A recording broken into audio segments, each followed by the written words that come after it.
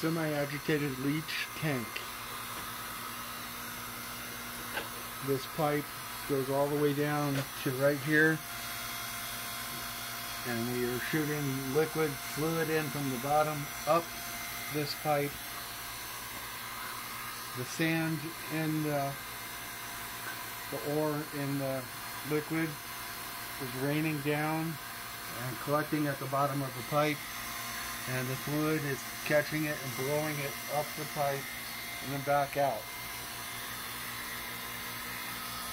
So it's taking it off the bottom and putting it back on top.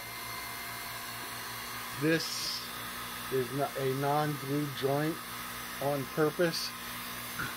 The pump is sucking,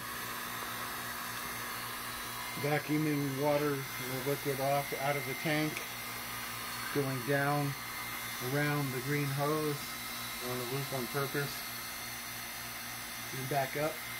The reason this isn't glued is so that a little bit of air will seep in and go down. The pump will shred the air, bring it back to the top. And right now we've got soap in it, and you can see that there are air bubbles in the liquid that are creating foam. The leach needs to have oxygen in it, and we're going to do two ways to do it. We're going to use sodium bicarbonate and air. We use two ways to get oxygen into the leach.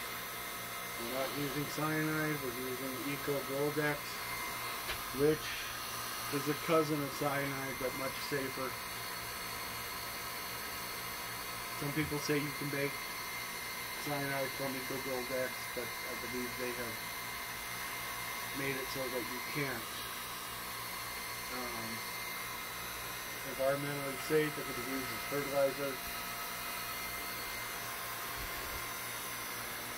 We have a belt that goes insanely high for our purposes. Since this is a plastic tank, we have to keep this belt dialed down.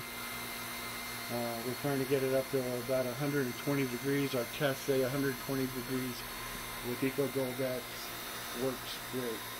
So this will get it up to 300, but not in a plastic tank. So you're only going for 120. If you go higher than 140 or 50, you're going to drive the oxygen out of the leach, and you have to have the oxygen to make it work.